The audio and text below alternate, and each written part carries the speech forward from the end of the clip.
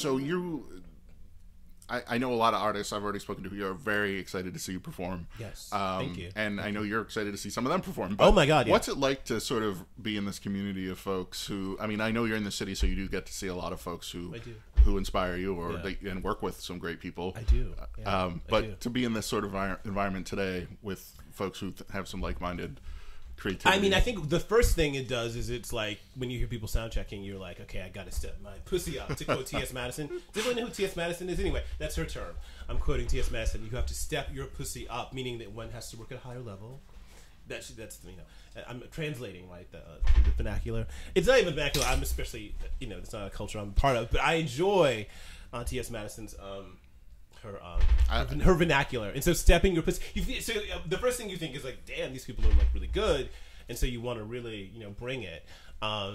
That's the first thing, and then I mean it's really exciting because I think that the main thing, like sometimes I even wonder if I like music. If I'm like in an Uber, I take a lot of cars, or Lyft in New York City, and there's like some radio thing playing, some corporate radio thing, and I'm like, can you please turn it off? Like, and you have to be really delicate, because they're in the car too when they're working, and maybe they want this really terrible music playing while they're driving. I say, excuse me, sir, excuse me. I mean, if you really, sometimes I feel like they put the music on for my benefit, and they're like, well, I don't really need to hear this. You're killing me. If you could, but if you really want it on, maybe you could turn it down a little bit. I mean, so sometimes I wonder if I actually, in fact, like music. And then I was just listening to everyone's soundcheck, and I was like, oh my God, I love music. I just love a very particular kind of music. And I mean, I think what's really exciting about this festival is that it's just, I mean, I think it's really well curated. I think the music is really good. There was that jazz band that was playing that was like amazing. I didn't meet the piano player, but he was fantastic. The saxophonist was fantastic. I mean, it's just great to. I was sort of in the dressing room looking around, at Caleb, from Sacred Bones. I mean, I was just like, okay, like I'm here. I'm playing this thing. It's pretty great. I mean, you fit into, in some ways, having Lingua Ignota here today. And I'm like a sycophantic fan. Like I'm hardcore. I mean, it's amazing that you're both in the same room, and not only because you're right fans, after me. She's playing right after me. But you share that sort of. You make music that is not only extremely intentional, but it's extremely personal. And it speaks to a much wider global, internet, deeper issue. And it's visceral, and it hits things that people don't want to confront, and they're not going to listen to it in a taxi because they'd be forced to think. That is a good point. I mean, that we don't make easy listening music, like elevator music. I mean, a lot of that, and I like trap, whatever. There's something about the Migos that comes on with that triplet hi-hat thing going on. I mean, there's just more music. I think it needs to serve a sacred purpose. I think it needs to serve like a purpose, a life sustaining. I mean, and joy is a fine thing. I mean, there was this interview. Was it in the New Yorker, or there was this article? I think it was some dude. Okay, so some dude writes this thing about Prince. Like he was like, I guess, like hired to write Prince's like biography. No one had ever written a biography that was approved by Prince, and this is like, right before he died, and, he died before it could happen. And so there's all this sort of like stuff, like he sort of starts the article with like, I wrote this sort of statement of purpose. I love Prince for this reason, and Prince's music means this to me. Guy's 29. All these like really old seasoned people, who write rock biographies are like applying for this job, and the publishing company saying, you should go with this guy. He's done all these things, and Prince chooses the like guy who's never written a book, never been published or anything, who wrote this like, like I guess compelling essay. And so then Prince then they meet, and there's this whole like Paisley Park like sort of like drama of like like I go he's at some like weird Motel 6 or whatever, and he's just like he just waits there till Prince is ready for it's just, like this is all this like pomp and circumstance, and they finally are in the same room. And Prince is like, did you bring a copy of the thing that you wrote, like about my, So, I didn't bring a copy. And so tell me about this. I guess he had a copy. So tell me what you meant when you said this. Tell me what you meant when, and then he said, I hate words like magic, when people describe my music, or I hate things like he breaks all the rules. He's like funk and soul music, they're about rules. When I was a kid and I heard stuff like Led Zeppelin, do you know about the devil tone? Do you know about the devil tone, the tritone in music? He's like that. When I heard the Led Zeppelin, I heard all that stuff, and I was like, that's not what I'm trying to do. That's rule breaking. Like my music doesn't do that. And it was this moment when I was like, wow, like I have more in common with Led Zeppelin than Prince. And And I think actually it's true. I like, because Black Sabbath and Led Zeppelin, they both started as blues cover bands. And Whole Lotta Love, we know like Willie Dixon sued them because it's his song. And they were like, oh, yeah, it's your song. We'll just give you royalties. They just didn't even, fight it. And so I love, I guess, what British white people have done with the blues tradition and that tritonality. And, obviously Prince is a Jehovah's Witness. Obviously he's, very invested in God. He's not going to go into that tritonality, which you'll hear lots of tritonality in my set tonight. I don't remember where I started with that, how I got off onto that tangent about Prince and I think I was trying to lead up to this whole thing about the devil. And so the same kind of dissonance that is reflective of the world. I mean that I'm also obsessed with the Tristan chord. If you know about the Tristan chord, it's a certain kind of dissonance that happens at the beginning of Tristan and Isolde. Oh, and the thing that's extraordinary about that dissonance is that it happens for about 4 hours, and you don't get any kind of resolution. Because typically in music, you have like a dissonant chord that you sort of maybe immediately resolve because people are like, maybe uncomfortable with that amount of dissonance if you don't resolve it. But it takes Wagner until the very sort of last minutes of a 4-hour opera to come to any resolution because often in life there's no resolution. My music theory teacher, this sort of flaming homosexual who was a Christian and married to a woman, but I saw him cruising about. Anyway, I adore this man. Nothing about his, but he was a flaming. You could be a flaming homosexual who's not practicing homosexual, but I just saw him in the bathroom, trying to suck dick. So anyway, that's beside the point. He was talking about the Moonlight Sonata. There's these dissonant, sort of tones in the Moonlight Sonata, and he would sort of be playing. He was like, "Did you hear that? Did you hear? That's pain." He would say, and then he was sort of like, I've seen him. I was in his choir class. He had a gospel choir class and a music theory class, and I was in both of them. And he would do the same routine, and he would jump up. If you can imagine Little Richard playing the Moonlight Sonata, it's like that kind of personality, very God-fearing, but very self-possessed. He jumps up and he's like, "That's pain," and he's like, sometimes in life you can't resolve the conflict, but in music you can.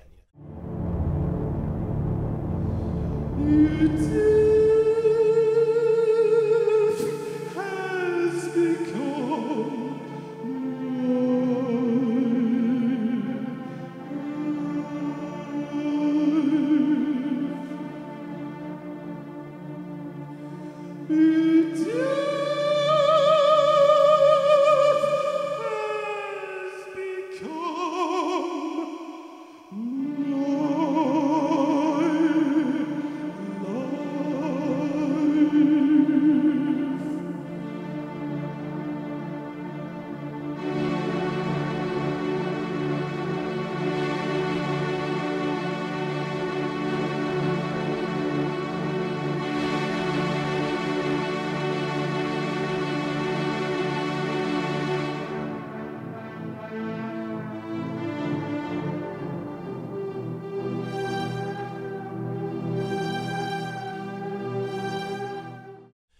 And so I love this idea, in Wagner first, but then in a lot of sort of dissonant, black metal or dissonant noise music, that there's a lot of confusion and a lot of dissonance that is unresolved. I know so many lives that have, ended in death, suicide or whatever, that these things are just not resolved.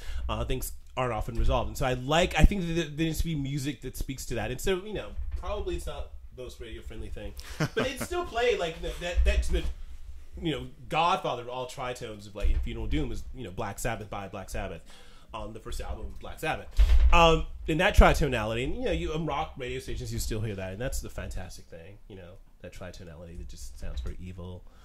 It's an evocation of the devil.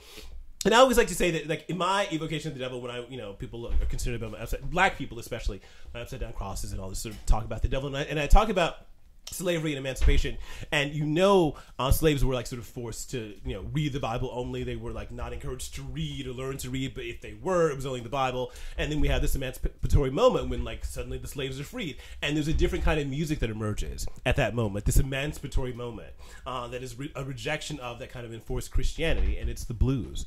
And so I call myself a devil worshipping free black man in the blues tradition to evoke that particular emancipatory moment. For me, that moment is a very meaningful, important moment that needs to be sort of like talked about. I think that there's like a there's a rigidity sometimes that happens with black people around Christianity that just seems unnecessary. I mean, I'm not an anti-Christian person. I mean, like my main collaborator is a hardcore Christian. He actually went to Union Theological Seminary, studied with James Cone. James Cone is actually one of my theoretical idols. Deep Christian in the Black liberation theology tradition. And are we talking about Hunter? I'm sorry. Are we talking about Hunter from? Oh no! This is my friend Tucker Tucker Culbertson, who went to Union Theological Seminary. Hunter went to Columbia and studied philosophy, but he's very interested in religion. Obviously, we were talking about Hunter Hunt Hendricks, the founder of Liturgy, the band Liturgy, and main songwriter for Liturgy. I guess you talked to Greg Fox, the original drummer. He was the original drummer for Liturgy. Yeah. I love Greg Fox and I love Hunter. But yeah, Hunter and I made a record together called Funeral Doom Spiritual. We played lots of shows together, like in New York. Like we played maybe 10 or so shows in New York together, and then we played a show in LA and a show in San Francisco, and then we did Funeral Doom Spiritual with Hunter in the audience because we had a string ensemble do his parts, and then we had someone do his electronic stuff. But yeah, and Hunter's very interested in questions of God. Actually, the new Liturgy. Have you heard the new Liturgy single? Yes, I tweeted about it because I was God of Love. No, it's extraordinary. It took me 5 days to hear it after it came out, and I regretted not hearing it for those 5 days. Why did it take so long? I just forgot. It was a busy. People week. You have a wife and children. Don't you? I do. Yeah, I would imagine would be very distracting from. I don't know, a life, like a life in art. Like this is true. This is true, but certainly that is a life. Yeah. No, you're right. But that is the life. But listening to your music is most of my life, so it was surprising that I did. Yeah, that you did. But it's so good. It's so good. It's amazing. Hunter, we talk a lot about God and sort of questions of God and religiosity and what that means. So I'm very interested in. And I mean the sort of Christian or the Christ myth is very fascinating. A lot of my work is sort of like concerned with this kind of. I mean, a lot of James Cone's ideas. James Cone wrote this book called The Cross and the Lynching Suite. You'll see a lot of that sort of these sort of images of crosses, upside down crosses, in it with the lynching sort of inside of them. You'll see a lot of that in the show tonight. Maybe and they'll probably edit if they film the show. They can edit some of that in. Anyway, I'm giving you direction to see if you could just pop some of that footage. Whoever's editing this, who's editing? Anyway, but if you get footage from tonight, you'll see and so a lot of that idea of the cross and the lynching tree is this notion that lynchings were in fact 20th century crucifixions, and so I'm very interested in sort of via sort of questions of like black suffering, black dismemberment, all the kinds of the very kind of violent cannibalistic relationship that white people had to black bodies within lynching, where they cut off penises, toes, fingers for trophy collecting. This is like recent American history that people don't talk about. I'm very interested in this. I mean, in the kind of the new white supremacy is very much about the new white supremacy is very much like the old white supremacy, but it's sort of with a new sheen on it. It's very much that same kind of cannibalism, and usually I think it's happening in pornography. I have this show called American Cuck. Where I'm sort of trying to deal with, this guy, American Cuck, and the subtitle is From Plantations to Pornhub to Breitbart.com. And that piece is trying to sort of deal with that lineage, that etymology of the cuck. And the cuck is in conservative circles. Does everyone know about the cuck in conservative circles? Right, it's become a very mythological thing. Like they were referring to Jeb Bush when he was running for president as a cuck conservative. Or Marco Rubio was also being referred to as a cuck. These people are not sufficiently masculine enough to leave the country.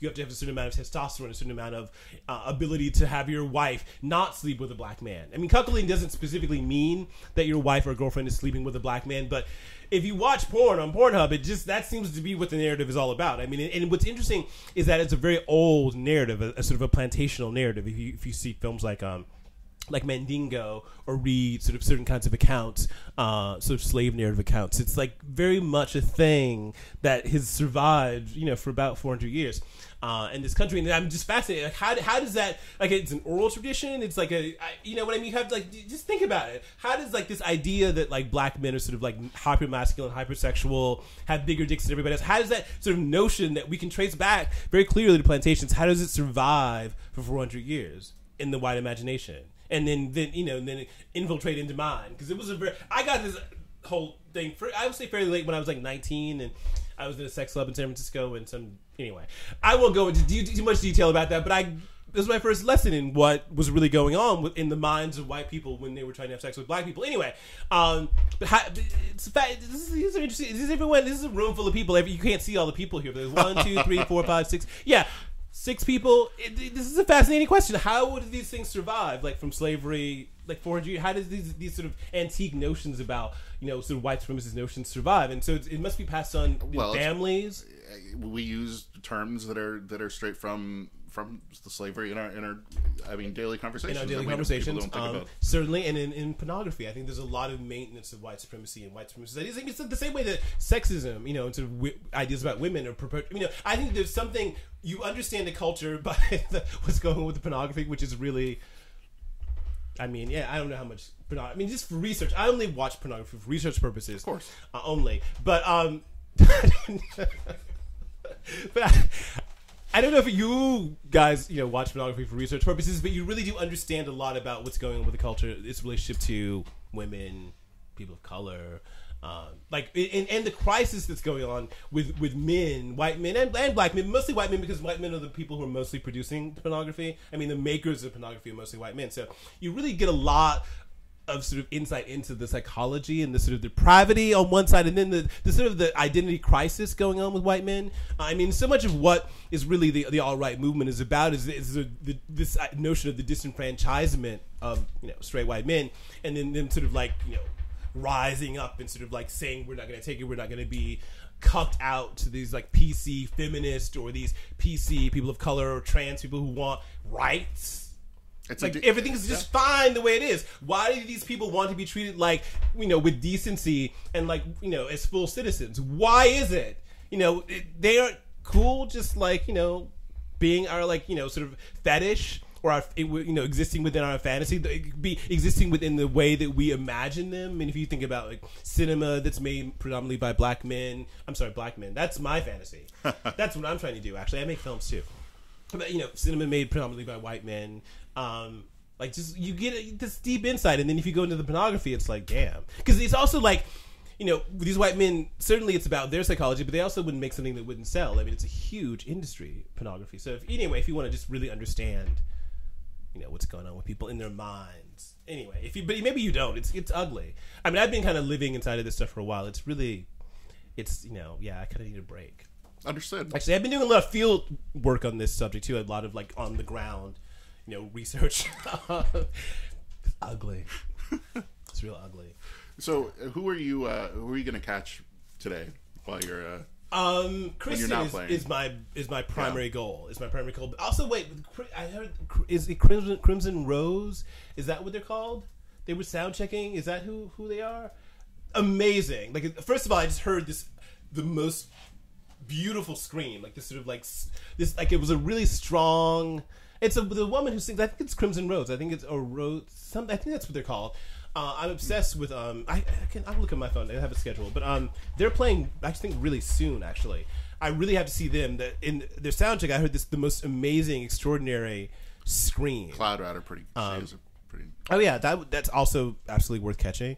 I'm gonna watch everything up till I play, probably from the green room, but I'll focus right before I go, and I have to focus on what I have to do, and so there's that. But I'm gonna try to catch a lot of things, and then of course I'm gonna catch Kristen after me, and then I've been awake for a really long time, so then I'm probably gonna try to sleep. You can't, unfortunately, I don't drive, and so the train doesn't leave here. It's they want to trap you for the night or something.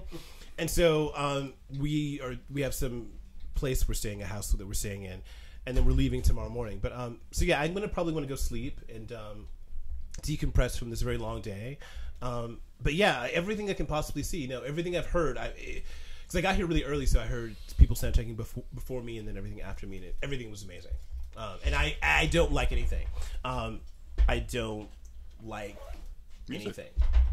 So everything here that I heard was extraordinary, and so I'm very excited. Oh yeah, there was this woman. So they're also doing this these concerts from the green room. So there's like the Ledge, and I guess Greg played there last Yes. night from the Ledge. Yep.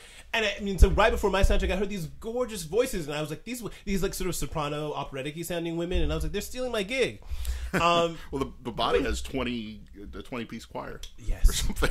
Which is ridiculous. Very excited about that. Yeah. Yeah, no, I'm down for all of it. It's great to be a part of people who are sort of imagining the world differently and sort of. I mean, I always worry that there isn't like my primary. Even though I perform in cathedrals and I love that, or concert halls, or like the Met. I just did this big show at the Met earlier this year, the Metropolitan Museum of Art. I mean, and I love those shows. Please continue to book me for those shows. I will always do those shows. But I love this DIY energy, and even though this is a bigger festival, it has I feel like I'm playing at the Glove in Brooklyn, and it has that kind of energy of this sort of like underground feeling, and that is really where I'm located. That is really important to my identity, like underground, like goth scenes, noise scenes, metal scenes, punk scenes. Really it's where I grew up. It's how I think of the world, and I worry always that this new corporatization of everything doesn't have there's no way to continue to support this stuff. So this is really this is even happening. Just seems extraordinary to me. So I'm just thrilled that it's happening, that I'm here. I'm a really negative person because look around, the world's fucked up. But I've been in this place of deep gratitude the last 2 weeks. I'm flying. I was just in Norway playing music. Then I had a show when I got back, and I'm here playing music now. I'm traveling the world playing music is really, it's pretty great, right? So Absolutely. As much as that, it's hard to not. I'm negative because the world is, people are terrible. The world is terrible. Political things are terrible. All the sort of the separations of children from their families at the border. All kinds of horrible things are going on constantly. Trans women being murdered. Just the list goes on and on, and all kinds of horrible injustices that I'm a sensitive person. They affect me. I get these things affect. It's not just me being I get really emotional when I see horrible things happening. I even when the homeless people, I get really concerned. You can't in New York. You can't really engage every homeless person who's asking. I try to be nice to them and but I'm very sensitive. And so, but my life is actually, it's not a bad life. That I get to sing. Singing is. The thing about I'm a depressed person too. The thing about being really depressed is that it's hard to sing and be depressed. Singing is ultimately about joy, even if you're singing about the worst things in the world, which I'm usually singing about the worst things in the world because that's my job. What am I supposed to do? Sing what is that guy? Be happy. Don't worry, be happy. Yeah, that guy, or Pharrell's happy. It's the same thing. Yeah. Pharrell's happy, or what is his name? Yeah, Bobby McFerrin. Yeah, I can't do that. That's not that's not me. It's just no one's gonna believe me singing that. It's just absurd. But the thing about and I met Fred Moten. Do you know Fred Moten? He's an amazing writer, a beautiful poet. I met him in Glasgow a few years ago, and he sort of checked out my work, which is just the most amazing honor in the world. And he said, "You're singing about all these horrible things, but you're singing your way out of it." And I'll never forget that because it's true. Even if I'm singing about a horrible thing, by the end of it, at least I feel, well, sometimes I don't feel better. Sometimes I'm devastated and I'm in tears. But generally, it's about moving through something. Everything I do is about a kind of catharsis. For me and hopefully for the audience. But first for me, I can't. What you guys have got going on, as an audience, I can't really involve myself too much in that. Because I can't. I have to be really focused on what I'm doing, and I think if I'm doing my job, then you'll probably get it, feel it, or whatever, But really, it's about. I think when you don't have joy in your life, and when you're a depressed person, it's actually this year has not been the easiest for me. But the last 2 weeks, I've been wow, singing. I really like singing. It's a really joyous thing to do. It's a great thing that's about kind of being happy, actually. Who knew? I think that's all I have to say. Thank you. Yeah. 16 times.